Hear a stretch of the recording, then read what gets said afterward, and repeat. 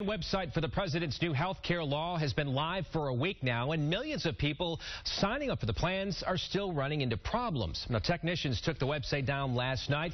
They've actually been called in several times to fix some glitches since the debut of healthcare.gov. But experts say there's still plenty of time since insurance coverage does not start until January 1st. But that's a date some Charlotte companies are now dreading. Today I spoke to business owners who say the new health care law will force them to cut staff or reduce hours, and learned how some businesses are already trying to get around it.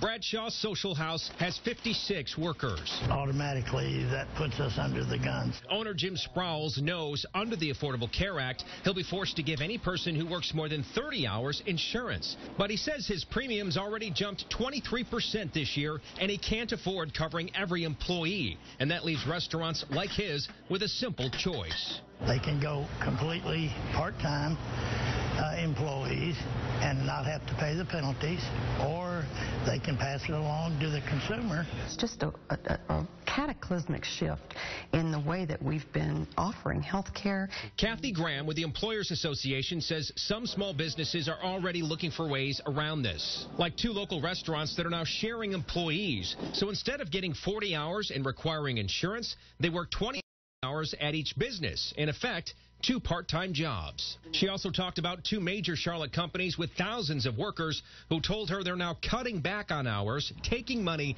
directly from workers' pockets. Another option, dropping insurance and giving workers a stipend to join the new health care exchange. The thing is that becomes taxable income to the employee, and it becomes taxable payroll dollars to the employers. Supporters of the act say it's the price a nation must pay to provide affordable health care for our sickest and poorest citizens. But Sproul wonders who will end up with the final price tag. Well, there is no such thing as affordable health care.